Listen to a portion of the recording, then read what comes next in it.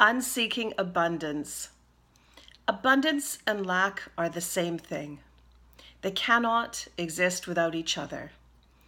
A conversation came up earlier in the week, and thank you, Archana, for your idea for this video, and thank you to all of my clients that have been bringing this up recently. It seems like it's a really good subject to explore and open out a little bit. So why are they the same thing? Well, if you come from one perspective, it's helpful to at least embrace this idea in your mind for a moment in order to understand this, which is simply that we are creation realizing itself in a multitude of forms. So however you want to conceptualize that, creation runs through us. Now, creation is the potential for everything. Right? So you are everything in that sense.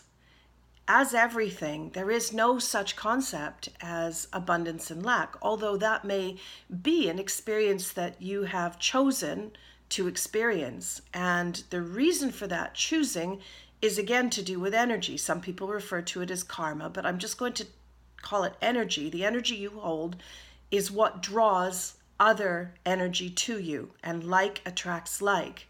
So if you hold the position or the energetic position of lack or abundance, then you will draw the same thing to you.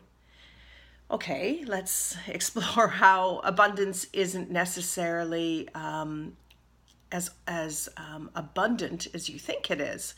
Because, all right, lack looks like focusing on what you don't have, and it looks like believing you're not deserving, and it definitely comes from a perspective of not good enough.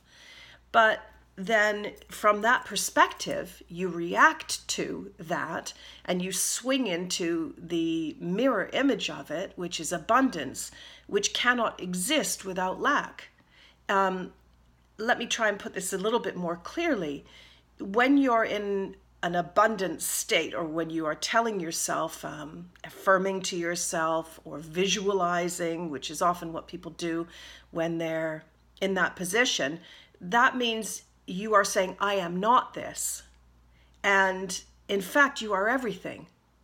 You know, you are both lack and abundance and everything in creation, and none of it. And so, but you've identified with a state, which is a state of abundance, and that state is the rejection, in a sense, of lack. So there's an energetic charge around that. Wherever we reject something, what we don't own, is a reactive position. And so it will draw to it experiences that validate that position. So actually abundance, as let's raise that concept and open it out. Abundance isn't abundance at all, but in fact it's just acceptance. And I was thinking about this when I was thinking about making this video, and I was also considering the times in my life when I've been, let's say, most grateful, actually. And I don't mean grateful to anyone or anything, but just that sense of gratitude. And I'll give that another name in a moment.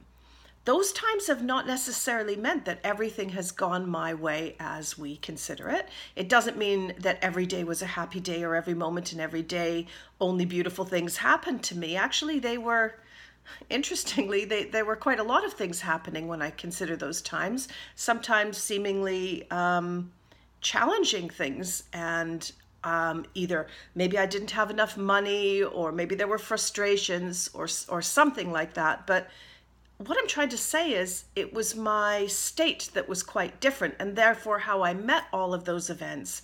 So what was different about my state was I was in a state of acceptance, which is really receptivity. It's not a passive state, it's an open state of being.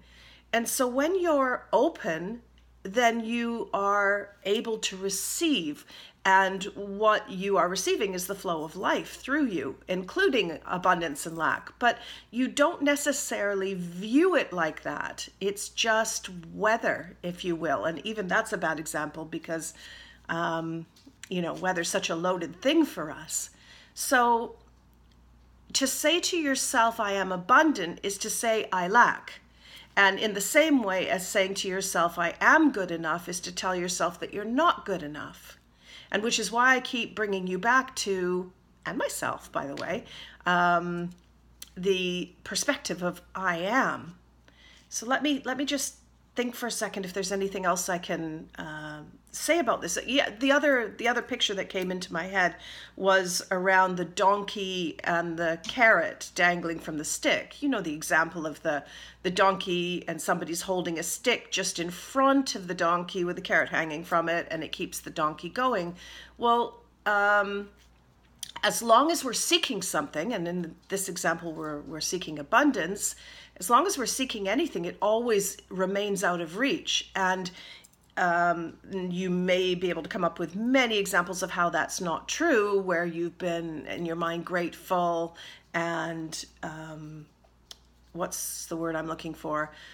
Focused on positive, thinking or affirmations. You have had nice things happen to you, and that validates the idea that this is all in your head. It's a state of mind thing, and therefore, you're going to create more of the same. But I would say then you've placed importance and attachment to external factors, i.e. the abundance, on your happiness. It's not quite the state of receptivity or acceptance that I was referring to. So consider acceptance, and it, as I must stress, it's not a state of passivity, but receptivity. Very, very different.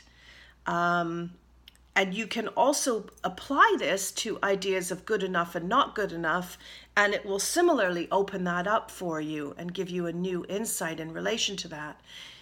If you have any questions about this, please don't hesitate to send me a message and ask me if I can make it clearer to you.